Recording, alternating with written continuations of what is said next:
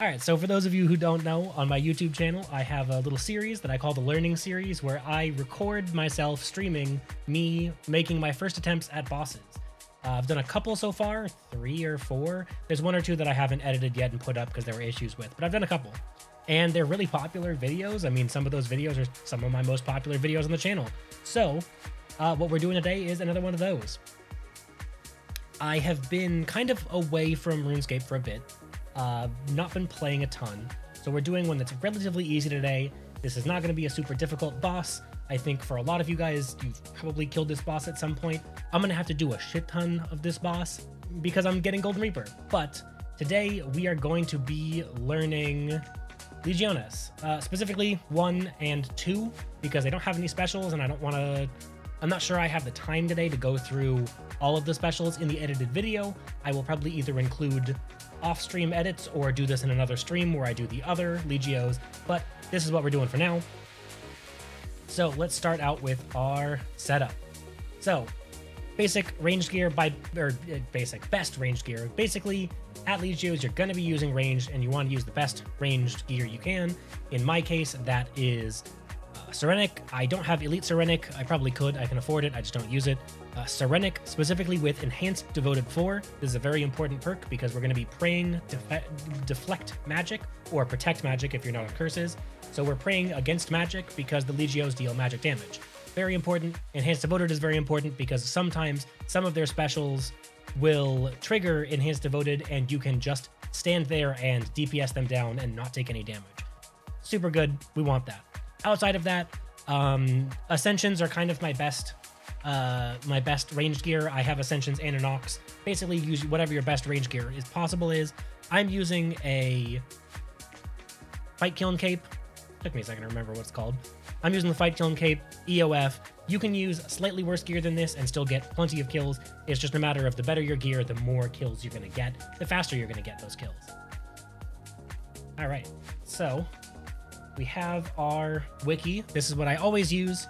The wiki is super good. If you don't use the wiki already, you're looking for RuneScape information wrong. If you're looking for information on the internet, while I love you watching my videos and watching my stream, the wiki really has all the information that we're ever going to get here. So we can look at Legio Primus, see all the information about him, you know, XP, that sort of stuff, how much HP he has. Really the most important thing is, do we have a... Yes, we do have a strategy guide here.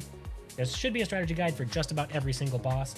Really, the most important thing here is for Primus and for Secundus, they effectively have no special we need to worry about. And that's part of the reason that we're doing them today is because they really don't have an important special. That's about it. They use magic attacks. They'll launch lightning that we want to not stand in. So basically, every time we see them launching lightning, we want to move away from where that lightning is going to land. That's really the mechanic of Primus and Secundus, is not getting hit. Later, once we go to things like, I believe Quintus is the hardest one, there are more mechanics, but for Primus and Secundus, really the only mechanic is don't get hit by lightning, and also stand closer to them, because the closer you stand to them, the more damage you'll do. The thing about this boss is they're not that hard to kill, they're pretty low HP, but they deal a lot of damage.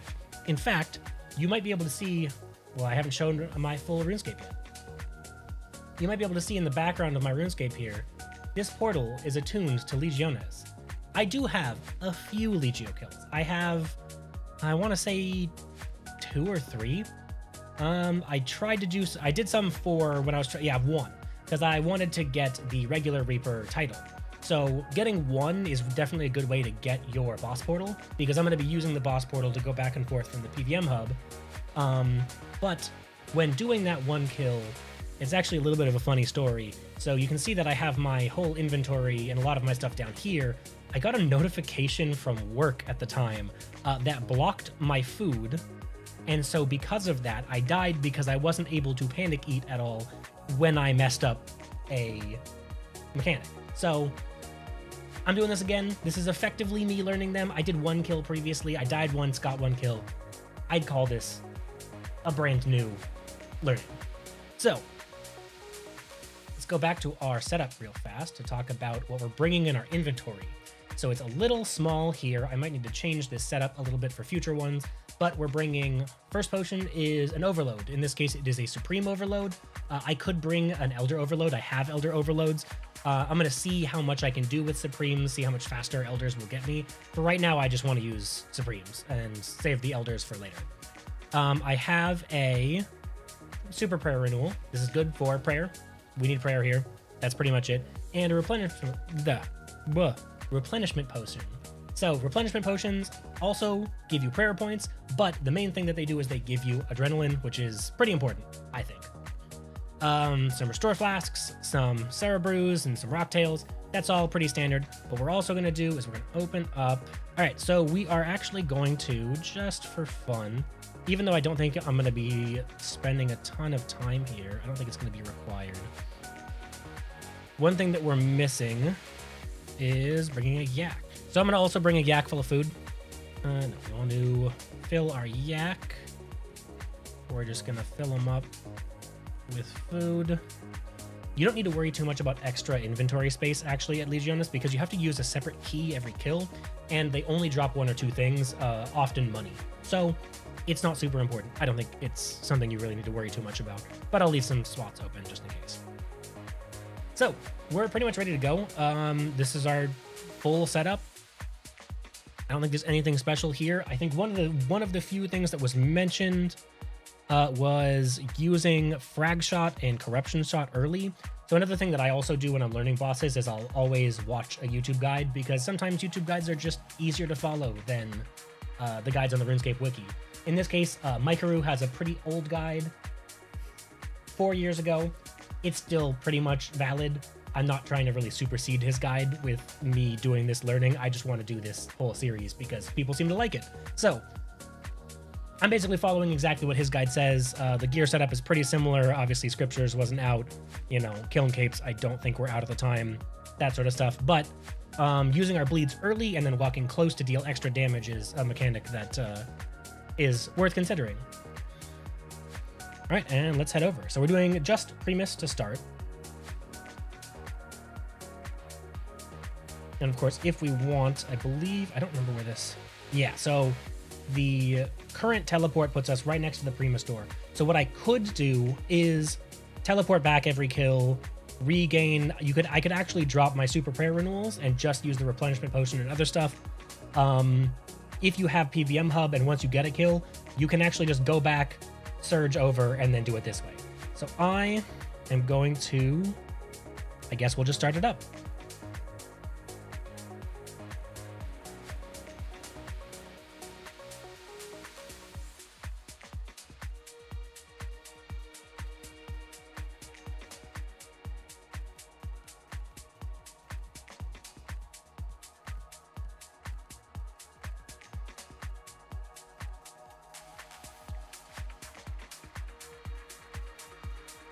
Let's see, this is a little easier than I remember.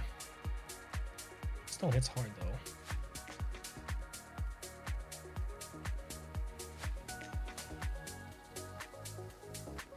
And there you go. That's how fast kills are here. So it's our second kill total here. I think I've gotten a little better since I... oh, and that was without even taking my overload potion. I forgot a couple things. So overloads will make that faster, as will an aura. We're going to activate Sharpshooter, in my case. I think the accuracy auras are not actually that important here. I don't think accuracy is much of a problem, but we're going to activate it anyways, just in case. I've got nothing else to do for the next couple hours. I'm just going to use it. So we'll activate our Supreme Sharpshooter. We will... I think you can do quick exit is what I want to do.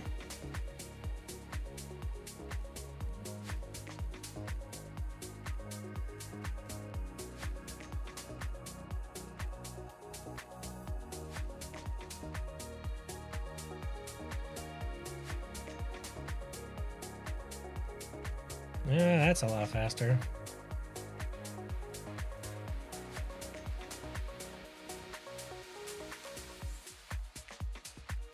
Of course, I don't have my audio on. Something that could help for sure is if you have audio on, hearing your enhanced devoted proc can definitely help. First seed, okay, interesting. Okay, so I'm guessing it's just exit. Yeah, okay, there we go.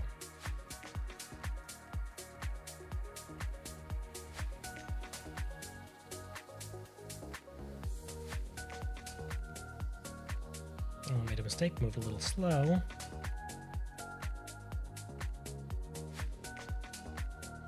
Yeah, see, we're making some mistakes. We're moving a little late.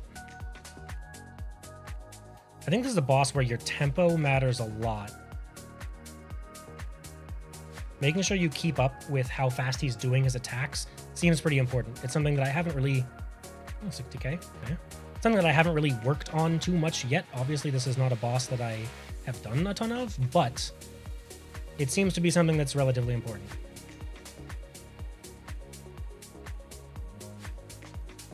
I'll just move as soon as he does that. Oh, okay.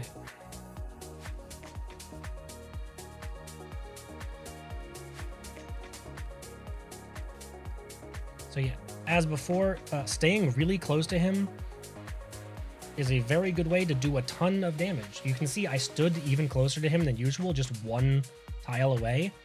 I killed him basically immediately. That was a much shorter kill than the previous ones.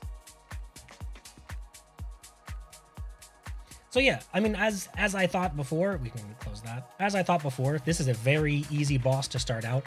I would definitely say don't be scared of... Ooh, he hit that ahead of me. I would definitely say don't be scared of doing this boss. The main things to be sure of are stay very close and keep your tempo up. Okay, see, as soon as I get behind tempo on him, then I start getting hit with a bunch of stuff. That's about it. Wow. Okay, so there's our first Legio's trip. It's pretty easy. I think Secundus is the exact same thing. Let's take a look at the browser again. So we're looking at Primus here. The lower life points he has, the more damage he deals. So sort of a Darox sort of thing. Secundus basically just attacks more as he gets lower.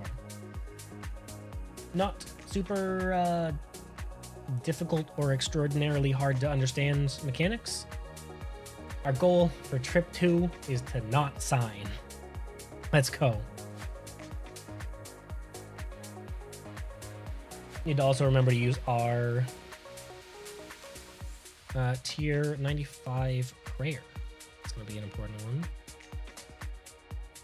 Going to Primus, and let's get going.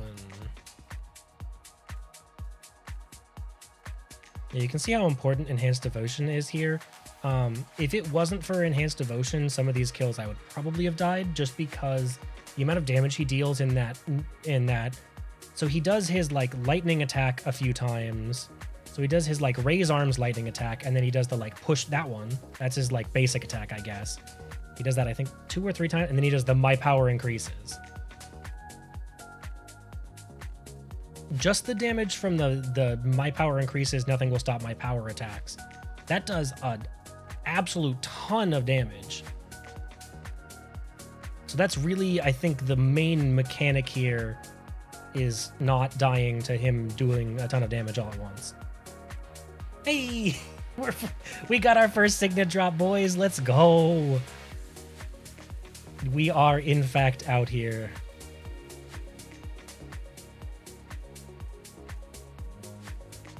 So we are 1 out of 6 on our way. We have achieved something on the drop log. I understand it's a 1 in 50. I know this is not a difficult drop to achieve. I'm just happy that we got something while we're here. But I must admit, quite a nice drop to see on our second ever full trip. Again, I know they're common, but so am I. So you know what? What can I say? Yeah, I think crafting a custom action bar specifically for Legiones, just for the right rotation of abilities, that'll just kind of do what I need automatically without like making Revolution effectively do what just having full manual on would do. Oh, I misclicked. Didn't sign. Let's go. We're good. Drop off our first Signet. Okay, so Secundus. this is my first time doing Secundus ever. The previous one kill I had was Primus. He's effective with the same. You just kind of ignore him. Apparently he uses the lightning orb attack more frequently. I think that just means that he does the arms raise thing more often. We'll see. We'll find out. My sign is not on cooldown, so that's an important thing to know.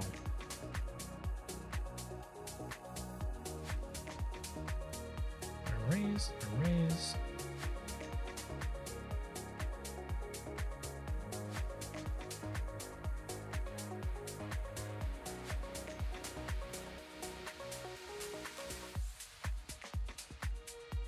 Seems to not be that different.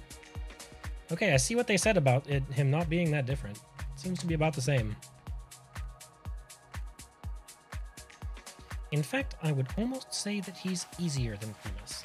So, that's good. These are cheaper keys. I hope we get Primus quickly so I don't have to worry about paying for a ton of Primus keys. All right, so we got a minute here. We can sort of chill, see how many. What have we done so far in terms of Legio kills? Yeah, so 33 in half an hour, so about 65 per hour, and that's counting me being slow. I don't have a setup for refilling my inventory or anything like that. While we're here, since I've done this here, let's go over my my learnings from just doing 2 runs at Primus and 1 run at Secundus. So basically I was right for sure about them being pretty easy. These are not difficult bosses to kill. They're very fast.